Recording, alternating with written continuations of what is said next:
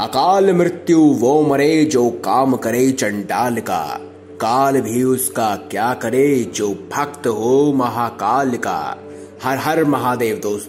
दोस्तों हिंदू धर्म में सावन के महीने में भगवान शिव की पूजा व्रत करने का विशेष महत्व बताया गया है। सावन के पवित्र दिनों में भगवान शिव की विधि विधान से पूजा करने से मन की हर मुराद पूरी होती है और विशेष फलों की प्राप्ति होती है।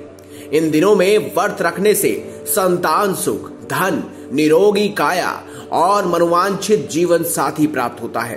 साथ ही दाम्पत्य जीवन के दोष और अकाल मृत्यु जैसे संकट भी दूर हो जाते हैं।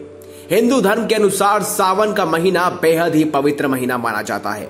ऐसा कहा जाता है कि इस महीने में हम सच्चे दिल से जो भी भगवान शिव जी से मांगते हैं वह हमारी इच्छा जरूर पूरी करते हैं।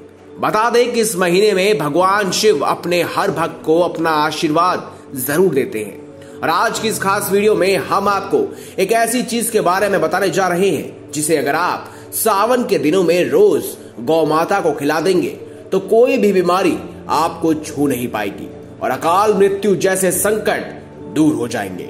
साथ ही आपको किसी भी प्रकार का भय नहीं सताएगा। साथ ही अगर आप किसी बड़ी परेशानी में पड़े हुए हैं तो वह भी टल जाएगी। तो चलिए दोस्तों जानते हैं कौन सी है ये खास चीज। दोस्तों गौ माता हमेशा से ही भगवान शिव जी को बेहद प्रिय रही है। यहाँ तक कि पुराणों के अनुसार गौ माता में देवी देवताओं का वास होता है। इसके अलावा गाय की सेवा करना भी काफी पुण्य का काम माना जाता है। शास्त्रों के अनुसार अगर आप सावन के महीने में सोमवार के दिन गाय को गेहूं से बनी मीठी रोटी खिलाएंगे तो गाय को रोटी खिलाने से घर में सुख शांति बनी रहती है और हमेशा ईश्वर की कृपा बरसती रहती है। कोई बुरी बाधा आने से पहले ही टल जाती है।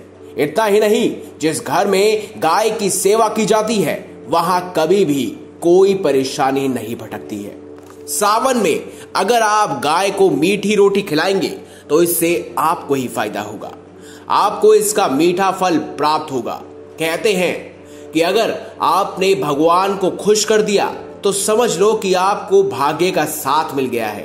वैसे भी सावन के इस पावन महीने में शिव जी का आशीर्वाद प्राप्त करना किसी मोक्ष से कम नहीं होता। इसीलिए अगर हो सके तो सावन के पवित्र महीने में गाय की सेवा जरूर करें और उसे मीठी रोटी खिलाना ना भूलें। अगर आपको हमारी ये खास जानकारी या वीडियो अच्छी लगी हो तो इस वीडियो को लाइक करें, हमारे चैनल को सब्सक्राइब करें, इसे ज्यादा से ज्यादा शेयर करें और कमेंट बॉक्स में हर हर महादेव लिखना ना भूलें। धन्यवाद।